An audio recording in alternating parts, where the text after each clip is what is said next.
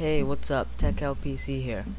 Today's tutorial is a Dreamweaver tutorial. It's very basic, defining a site root folder, and what this does is it manages all your files and images that you need right here on the side, so you never have to leave Dreamweaver to get an image for your website.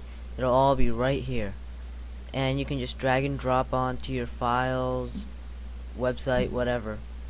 And it's really convenient because you don't have to minimize, go get the image and put it in, and it's a really time saver.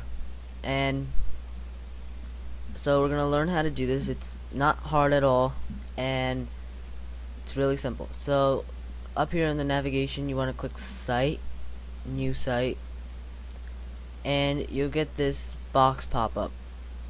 This is the basic tab, which I mostly never use, and I don't recommend it either. What you want to do is click the advanced tab here, and you'll get this. It may look a lot more complicated than the basic, but trust me, it's more simple than that. So let's just call our site my website. And that's gonna be our site name. So whenever we open that up, we're gonna see the site name right here.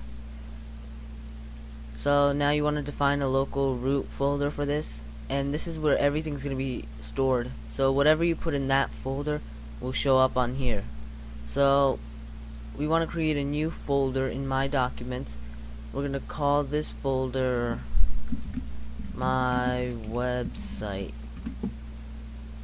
Enter, and just double click inside, and this is gonna be our root folder, what we need.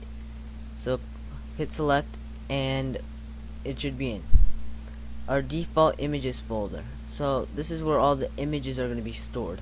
So you're gonna create a new folder in your My Website and call this images. Double click in there and hit select, and your default images folder should be the folder you just created. And leave everything else the same. You could fill in your URL of your website if you want. You don't have to, but that's basically all you need to do. You don't need to worry about any of this here on the side. You just click OK, and there you go. So on the side you should see everything that's inside My Website. You see the images folder we created. We don't have anything in there, so we're just gonna test something out. We're gonna open up My Documents, open up My Pictures, and we're gonna copy this, and we're gonna paste it in images. So now if we go back into Dreamweaver and refresh the page, well, not the page, but refresh it, you'll see that we have the top.jpg in the images folder. So now whenever you're working with a file, just drag and drop in there.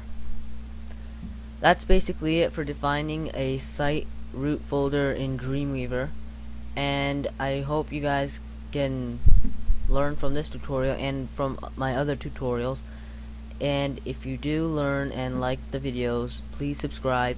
Thank you for watching.